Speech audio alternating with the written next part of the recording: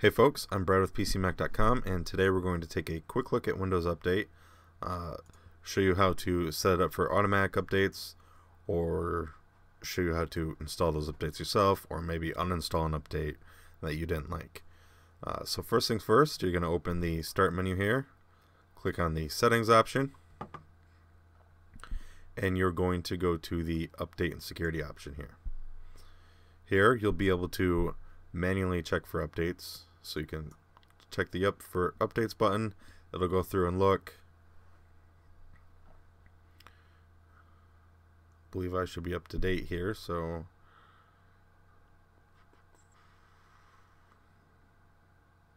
it's usually pretty fast.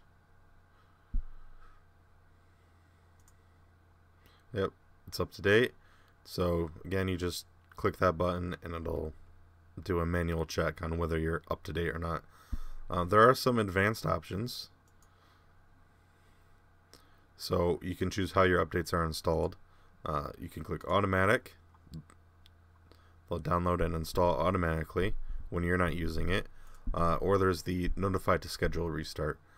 They'll be downloaded automatically but won't be installed automatically.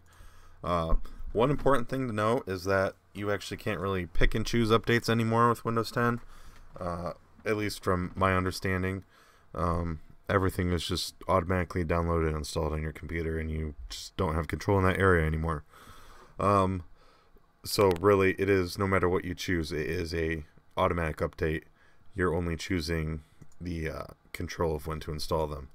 Now, if you don't like an update, you can actually go to your update history, I believe, and uninstall updates or the latest preview build.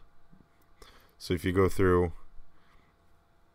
you click the uninstall updates button, it'll take you to this tab and let you pick and choose which updates to uninstall. I'm not going to uninstall any of these because most of these are actually security updates. You can uninstall the latest preview build too. Usually requires resetting your PC, but that's really all there is to it. You really, like I said, you really don't have that control that you might have had in Windows 8 or even 8.1 or even Windows 7. So really everything is already automatic and you really don't have to worry about anything. It's just more of a choice of when you want to install it. And that's all there is to it. For more great videos, you can head on over to YouTube channel, and for a whole lot more detailed article on keeping your PC up to date with maintenance, you can click the link below.